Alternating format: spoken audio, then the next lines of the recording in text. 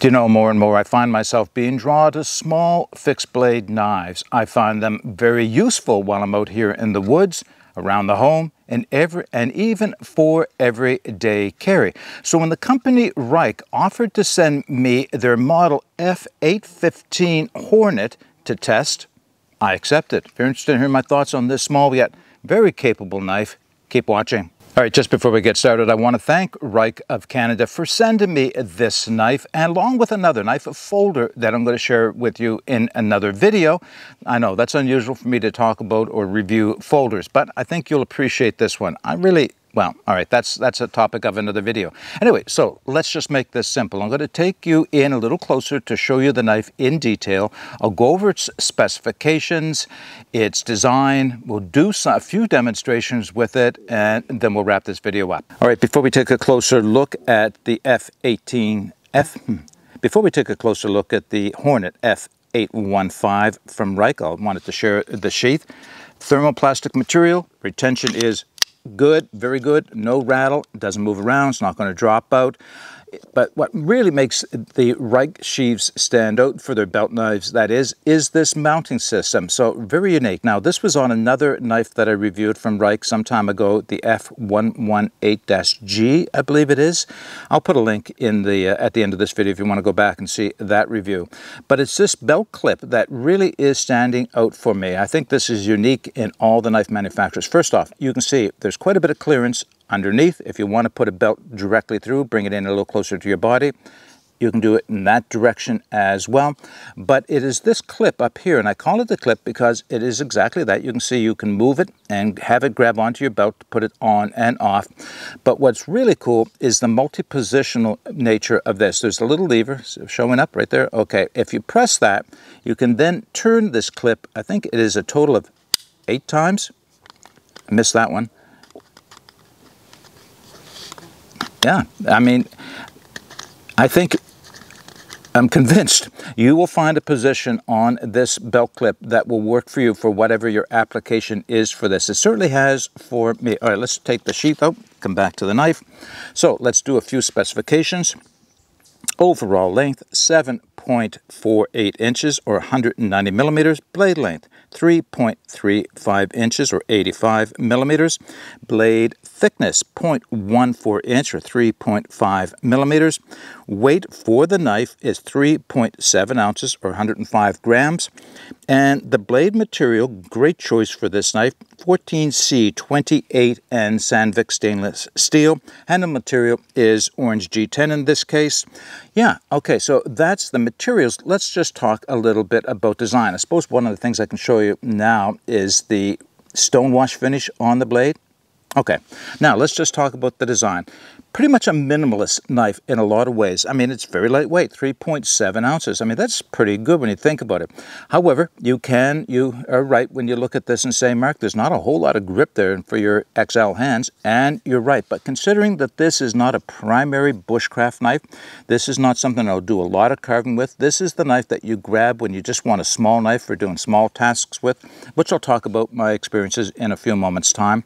So I don't mind that it's a little small on my hand. It's still very comfortable. I like that it's been lightened here and taken some of the weight away. Really, there is no need for additional weight on this knife. Now, yes, this is G10 handles. They're not very big. Here's a feature about the handles I want to show. I did not expect it. You see the thumb scallops right up here? Both sides, obviously. Are they functional? Yeah, actually they are. Now, I don't know with scales that thin that it was necessary to have those scallops, but they are a point of index. It lets me know when my thumb is in the right place without having to look at it. I can feel my hand working right there. And this is comfortable to hold in this position as well as in this position. Something you don't get a lot from a lot of small knives. Now, blade design. It is a saber grind, fairly high, not a really high saber grind, but higher than a lot are.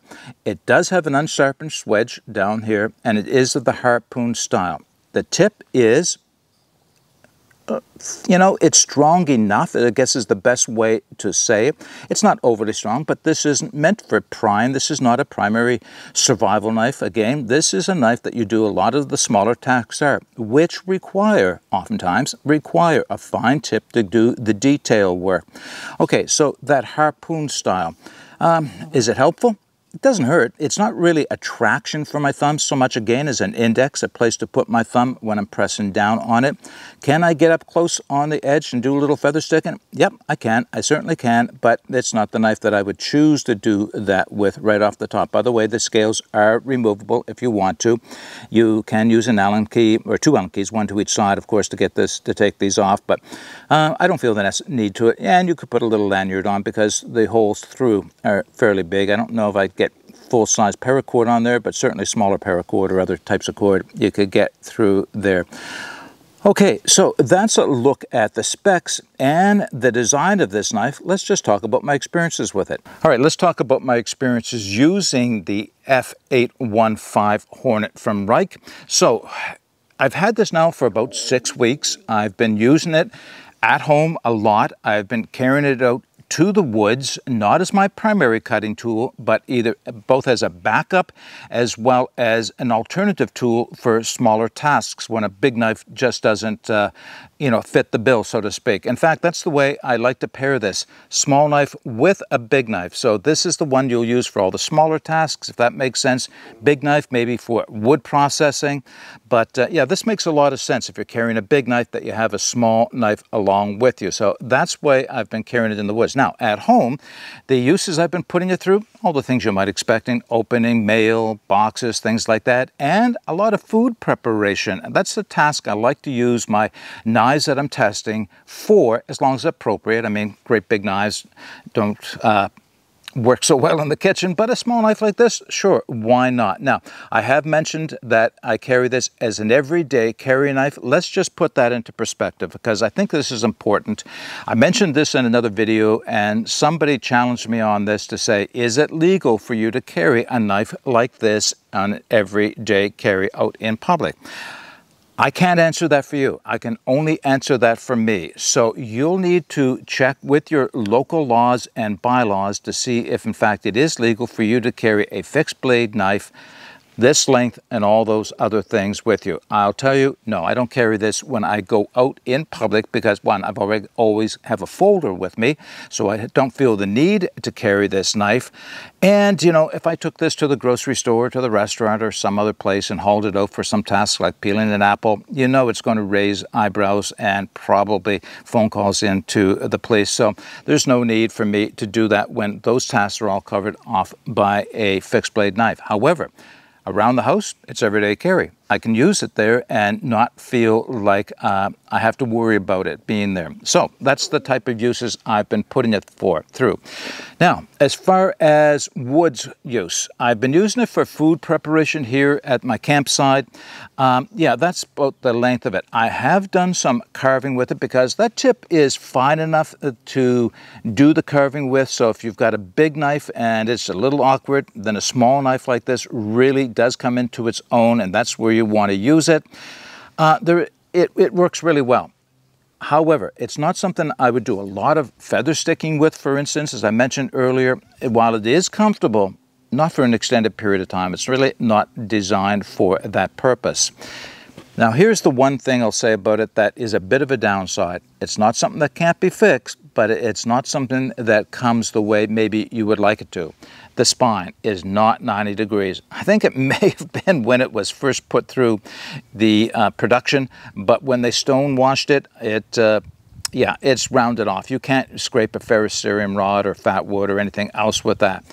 Easy enough to fix though, very easy to fix that with a file or even a stone. I could fix that up right away, and I may do that. Well, I'm not quite sure. One of the things I do like about it, it's very comfortable up here for your thumb. So if you are carving, then yeah, you could lay your finger up here without any concerns of it becoming uncomfortable over time. Okay. So those are how my experiences with this knife. I really like it. It is a small knife compared to a lot of the other knives that I reviewed and usually do carry it when I'm out here in the woods, but it is one I'm going to continue to bring with me when I carry a big knife, so I can have this as the companion knife to the big one. I'll put all the specifications as well as the links to where you can take a look at this knife if you're interested in the video description below. If you have any comments or questions, please put those in the comments section. But until next time, get out and explore and take that path less traveled, because it will make all the difference. Bye for now.